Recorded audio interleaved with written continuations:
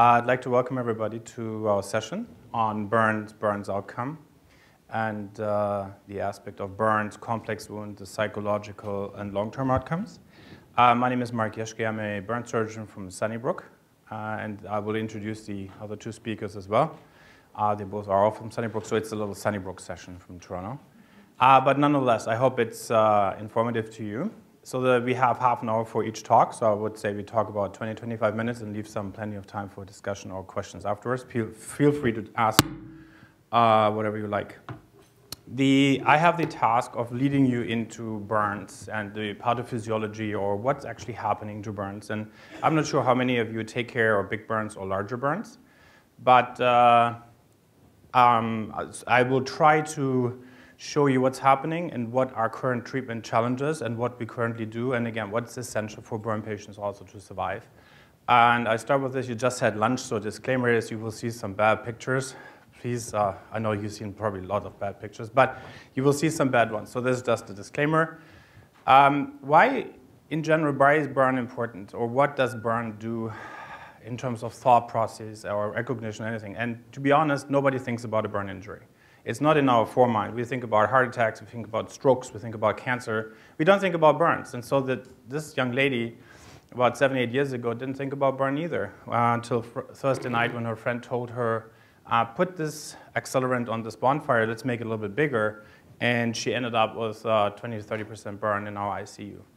And in general, burns has been described by many as very detrimental and traumatic. This patient is a young mom of 18. She delivered her baby 6 months ago. And she was working in a factory producing firecrackers.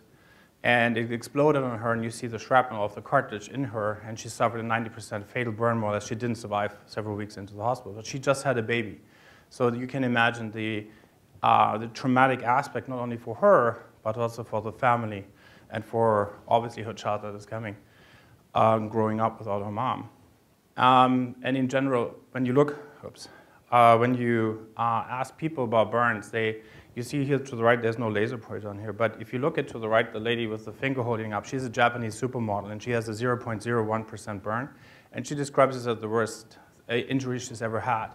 But you see examples, so burns can happen anytime, anywhere, and again, you as wound specialists, or even sitting in emergencies or in other hospitals, are exposed then to these traumatic events. And then you can ask yourself, all right, what do we do with these patients, or what do we now learn about these patients? Worldwide, burns actually have quite an impact. It's 11 million people each year that get burned, so it's 30,000 people every day have a burn injury. It's quite a lot. 180,000 fire-related burn deaths, so that means somebody dies every 3 minutes from a burn injury. And when we look at the US, we have about 410,000 burn injuries that are occurring in the US, 40,000 requiring hospitalization, about a tenth. In Canada, we have 44,000 burns a year and 3,000 hospitalizations. So quite an impactful injury pattern, again, that I'm sure not everybody is aware of.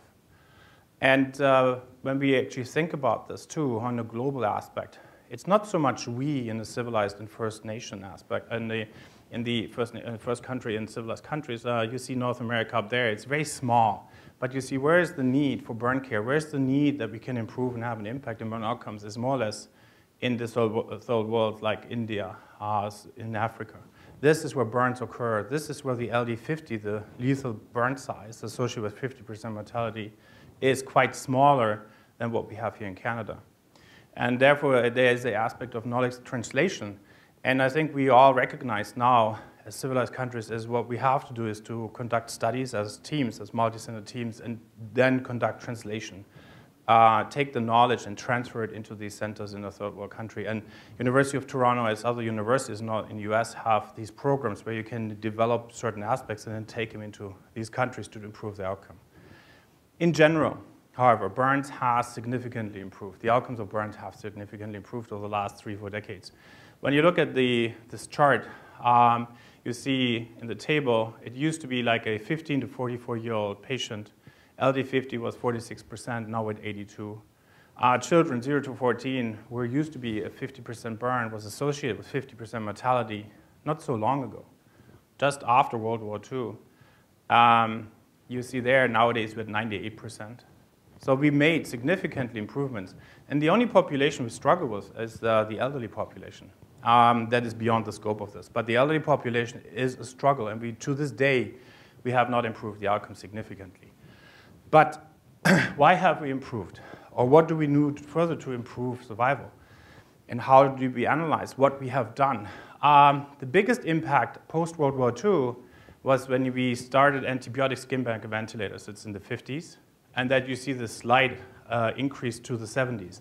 And then in the 70s, I think the single-handedly revolutionized aspect was the implementation of early surgery. It was Dr. Janzenkovic in Eastern Europe. She was a surgeon, and she postulated, because she didn't have adequate coverage of wounds, and she didn't believe in that, she was the one doing the early excision, what we do nowadays all over the world. And it came from her, and she was really accused. It was very hard for her to put this therapeutic approach into practice. But nowadays, everybody does it. And you see here, when you look at our graphs, our LD50 went to 70% over this decade, where she implemented when you have a big burn, you have to go to the OR 24 or 48 hours, the latest, and take the burns off as much as you can. And this really changed our outcome significantly. Then we formed units, burn units, in the 80s. So it's not even that long ago, 30 years ago, that we formed burn units. There were no units. There were no specialized. The patients were usually parked in the basement because they had a bad smell. There was no OR time. There was no scrubbing. There was no tubbing. And burn patients were just shoved in some corner. Therefore, they were forgotten. They were not treated adequately. But that changed, and again, in the 80s, when we realized we need common burn units. And you see there, early surgery, antibiotics, burn units, pushed this up to the 80s, 90s. And nowadays, we're in the 95, 96 range because we also implemented ICU protocols.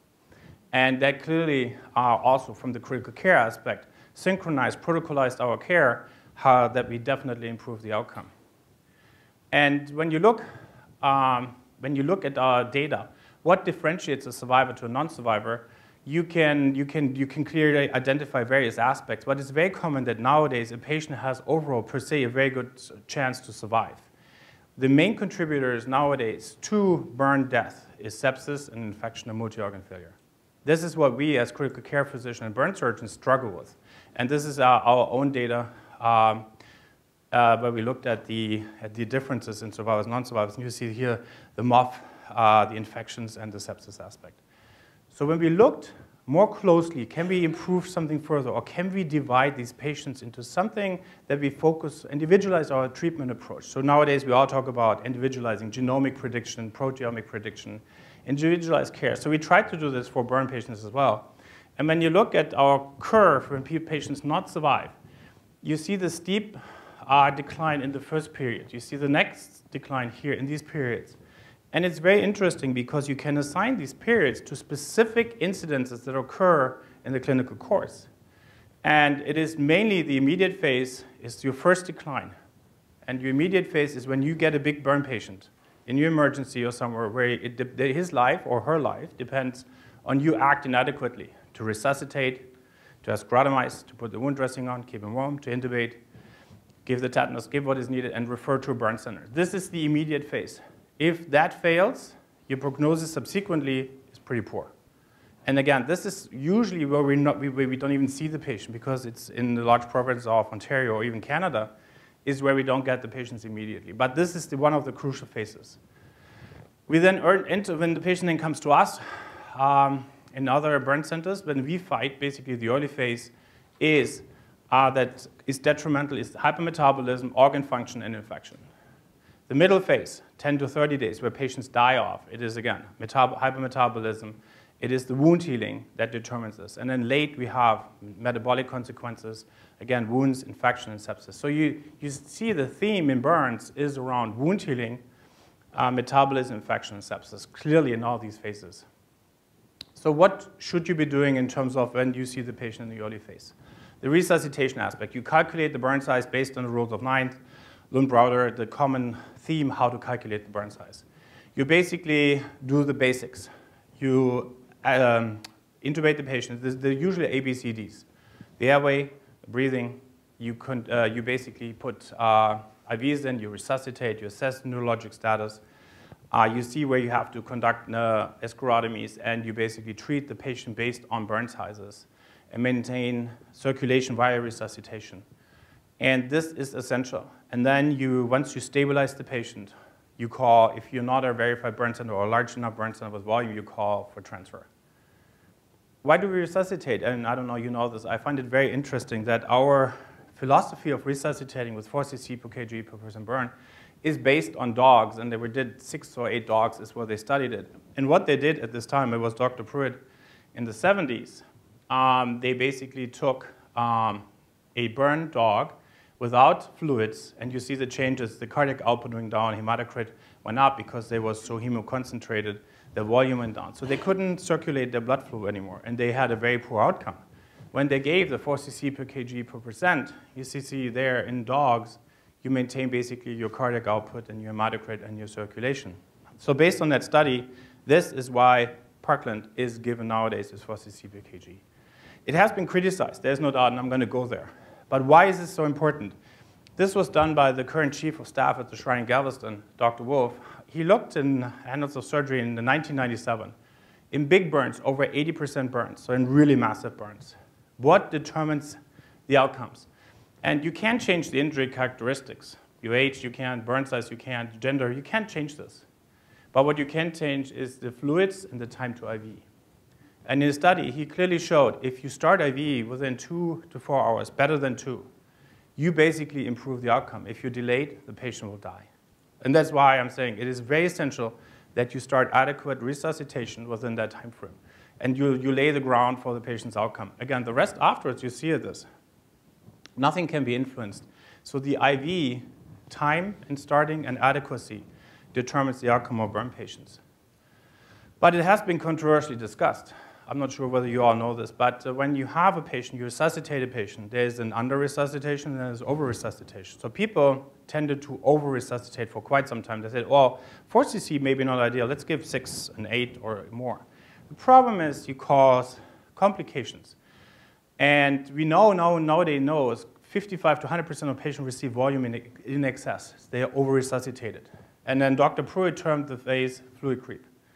And that since has been in there. And what happens when you have a fluid creep, you see right there. You have an abdominal compartment, you have pulmonary edema, you have a systemic edema formation, and you have brain edema.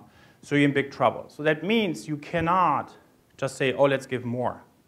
Absolutely not. So adequate fluid resuscitation is a key. The problem is how to monitor it. So usually we put out to you, yeah, look at the urinary output, look at the blood pressure, look at the heart rate. But all these have also issues with monitoring and guiding how to ideally resuscitate. And currently there's a lot of work in the literature. It's about how to use fluids. There's a new guideline coming from the ABA just to use 2 cc's because you go over anyway. Not to add anything for inhalation injury, colloid usage, closed loop resuscitate, and so forth, or cardiac monitoring using thermodilution. But these are novel approaches just for you to give you some better guidance. But we have by no means achieved the ideal resuscitation. Well, then you say, well, what can happen when you go to dry? Does it really matter? Yes, it does. We found an increased incidence of renal failure and a slight indication of also increased infections. Well, renal failure can dialyze, but there's also further studies that can go on showing when you have renal failure and acute burn, you have an increased mortality. So you see the pendulum, we call it the pendulum, hasn't swung back. This pendulum is not very clear how to ideally resuscitate. The Australians developed this when you're in the middle of nowhere. Just drink beer and water. The only problem is it had detrimental sequelae, so they gave up on the idea of resuscitate with beer. So how to resuscitate a patient, again, for you is you start Parkland, you try to go 4 cc's, you give the ringers, you do everything that's like a trauma patient. And once you make the call, you call burn referral center, you send to your burn center the closest to you, or you have a burn center, and you treat it there. And again, for me, I think that we're working on UTMB, the military, they're working on systems that is a closed loop where basically a patient is monitored, all vitals, cardiac, liver, renal, perfusion, and so forth, all these computerized systems that actually resuscitate a patient based on algorithms. So that takes the user error out. And I think this will at one point come. When you now enter maybe from a wound aspect, the next phase, control of infection. Pretty much every burn patient is immunocompromised. Pretty much everybody. viruses, bacteria, fungi, whatever you name it, they all grow. And as you heard, it's the main killer of burn patients. And you have these alterations. There has been studies in the 80s and 90s and nowadays that burn patients are substantially immunocompromised. And what you can do is, well, we can treat it topically. The problem is that we did this, and you see here our deaths decreased to 0 in 1995. And then it went back up. And I'm not sure you know why that is. Exactly. That was the Texas data. And this is when MRSA, VREs, and whatever came into the game. And all of a sudden, look at this. And nowadays, it's the main killer. Where pretty much 100% of patients die of infection, sepsis, and MOF. So now we have these resistances. And you can't just treat them with topical agents. Even antibiotics are quite challenging. And what is very, very depressing is when you look at complicated bacteria, Fusarium, Acinetobacter, VREs, you can see their mortality is substantially. Look at the Acinetobacter, 100% mortality when they are invasive, or the Fusarium. So this is a challenge, how to treat it from a topical aspect and how to treat it systemically. And this is the recent study we've done and looked at the leading cause. And you can see here that we changed. Sepsis was a third of the patients. Now it's 54. And as I said, nowadays it's actually 70, 80, 90%. So we have this unfortunate trend of facing these multi-resistant bacteria that cause this mortality in burn patients. The problem also was that burns didn't have a definition of sepsis. We couldn't do multi-center trials. We really struggled with what to do. And it was not until Dave Greenhall and then Mansalinas, they subsequently, in the 2000s, actually tried to define sepsis. And the problem is the system the burn patients have, the symptomatic of any, they're inflammatory, they're hyperinflammatory, they have the symptoms of sepsis. Therefore, it's very hard to diagnose sepsis. And these definitions are just now coming into the game. So the Surviving Sepsis campaign has its third revision. So you see there's a lot of changes, and it's even more complicated for burns. So there's current studies going on how to predict sepsis, because if you don't know, is it septic or not, how are you going to treat it? And that's also a problem we're having. And it's very interesting, too. People thought sepsis occurs very late. There's evidence now that sepsis occurs even much earlier, that you can have septic episodes even a couple days after burn, which is quite frightening because you wouldn't expect it at this time. And what is also quite frightening is when you look at here, if you have sepsis within the 10 days usually after burn, you can treat it. If your sepsis is after 10 days after burn, you see here your mortality is dramatically increased. So you have a problem that your body is burned out, you can't fight off bacteria, you can't fight off anything, you're immune compromised. So again, this is a challenge. But what it also does allow us is to predict sepsis. If we could predict sepsis, we potentially can treat and change the trajectory to survival. So it's an ongoing research aspect of a lot of people saying, how can we predict sepsis?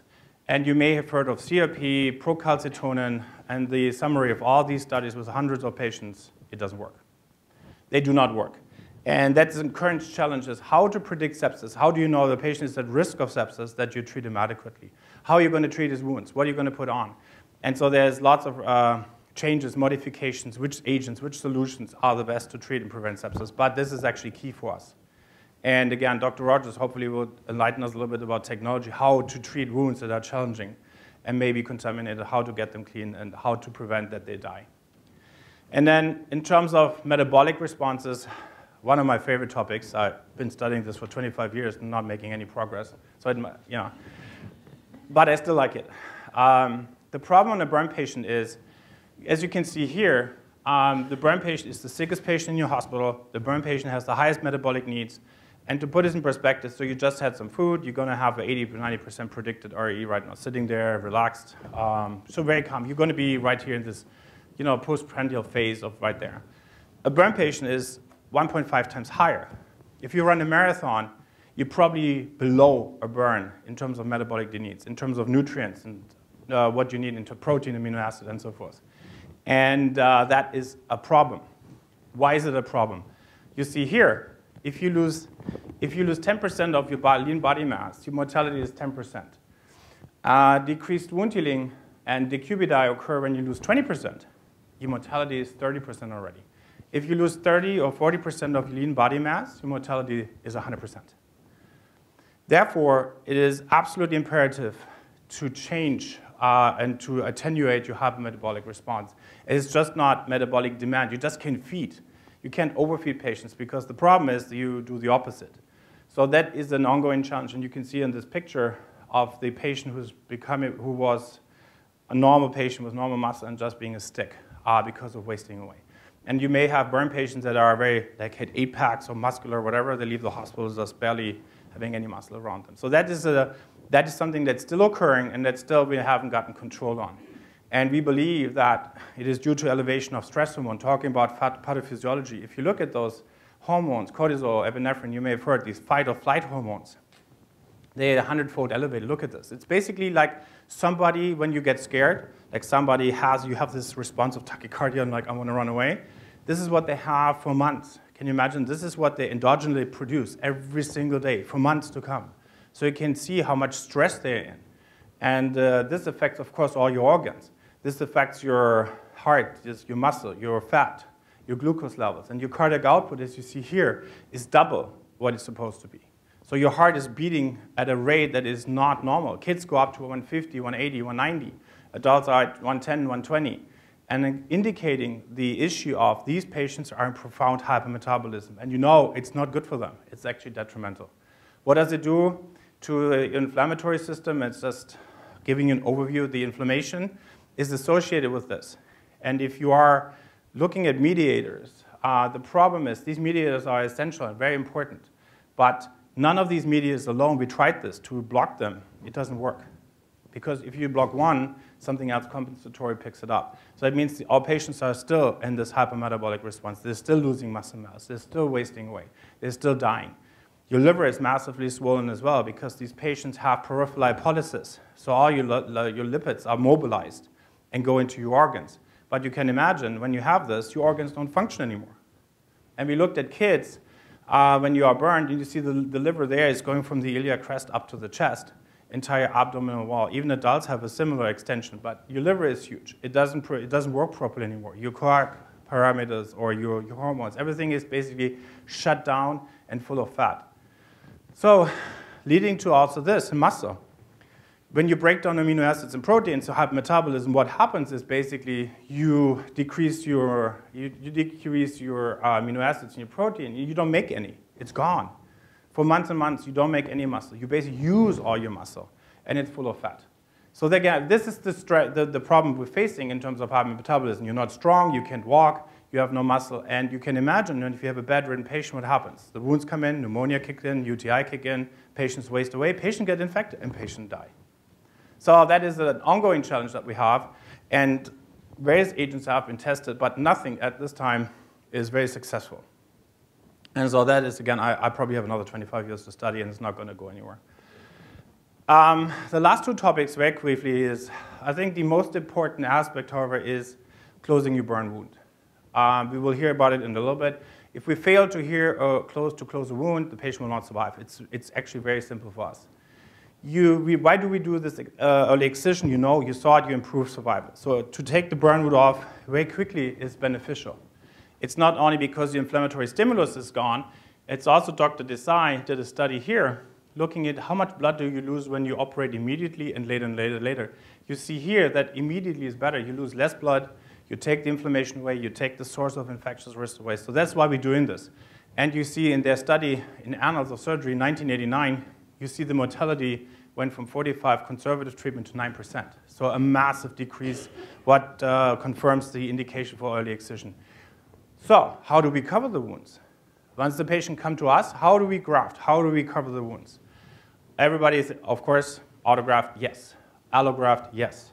But is there something else? Can we do something else? Like when we have a big burn, what are we going to do? If we have an infected wound, when we have a complex wound, again, I'm not going to massively elaborate. Dr. Rogers will take over. But these are questions that we have to ask. What can you put on, just briefly for you, when you're outside sitting there doing something? BioBrain is an aspect for superficial wounds, superficial partial that you can basically put on patients to heal, and it's a nice option. But it doesn't really induce cellular. For deep burns, it's not really suitable. What do we do when we have these deep burns? Well, you have the CA, cultured epithelial autografts, where you do skin biopsy, you grow the keratinocytes 8 weeks later. And I used to say, well, the patient 8 weeks later is either covered or he's dead. It took 8 weeks. It cost hundreds of thousands of dollars. And you put these little keratinocyte sheets on. But it was the first kind of tissue engineering aspect what we did and tried to improve or tried to get these big burn, massive burns to survive. But there were various issues with this. We then moved on to develop some dermal substrate, put dermal substrates on, and put cells on or not cells on. So the Europeans used the Metriderm. The Austrian burn center in Vienna used those, get some good results when it's deep. But they also now combine it with stem cells. The other component, what you know, is when you have a big burn, you have a deep excision. The integral. All right. 2 minutes. It's only my alarm.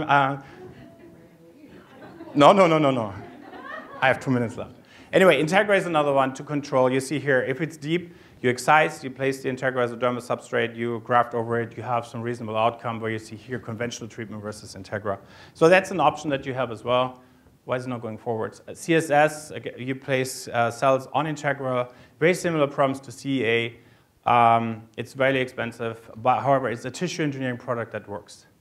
And last in 2 slides, again, Dr. Rogers hopefully will talk a little about it too. What is important for you to diagnose inhalation injury? You need to diagnose it by bronchoscopy. If you have it, you need to treat it early. Because we know when you look at cohorts, if you have somebody, a mortality without inhalation injury, 4% versus 56% with inhalation injury. And you need to start it right away. So there is protocols, heparin, acetylcysteine, there are vitamin E, there are various aspects that you have to do, but you have to bronch a patient. You have to diagnose this, you have to vent, you have to treat ASAP. And again, what you have to do is you look for all these diagnostic tools, make sure you ventilate accordingly. And again, here in more detail, that it actually makes the biggest difference, not in the big burns, but in those medium, 20 to 80, the ones that you see. That's where it makes the biggest difference. And we believe it's due to, in these patients, causing immune paralysis that then leads to increased infection and death. So here is they require more fluids, which you do not fall for. You need to watch out for these casts. You start with heparin and acetylcysteine, and you can see the improvement in mortality from 19 to 4%, which is current standard of care. Again, another study by Dr. Desai and Dr. Herndon. And again, then this is just some pictures. What Anne will enlighten us a little bit later. Burn is a chronic disease. A burn is not done when the patient leaves the hospital. And you can see this progression. You can see this girl. And I like to close with this, that you ask yourself, why are we keeping her alive? Why are we doing all this? So just looking at this girl, this poor girl that looks terrible. And we have our patients that just look, again, it's not fair to say, but they don't look good, right? But these kids are amazing. Some adults are amazing. We call it now post-traumatic growth. And again, why are we doing this? This is the same girl. You see the mortality have improved, but do we do something for them? Do we improve their quality of life? Well, that's the same girl. Dr. Meyer and Dr. Blakeney did studies in kids and adults and found this improved social behavior and improved quality of life. They're very differentiated. They're very, very much aware of what they have. Again, they're growing. And this is her. She graduated from medical school, 2 children, married. She is actually, in fact, practicing as a burn surgeon. And we have another patient who is also a burn surgeon. And Dr. Blakeney created this with Dr. Meyer again. They were unbelievable psychologists, psychiatrists. And that so few of these survivors have developed psychological social difficulties is a striking testament to human resilience. Therefore, it's not always easy, but the question is, I don't think it's for us to ask. I think we take the patient, we do the best we can. Some of our patients will probably grow post-traumatically, and Anne will talk about it. Some of our patients will not. But that's the chance we shouldn't be taking for us to decide initially. Anyway, I'm out of my time and happy to answer any questions you have.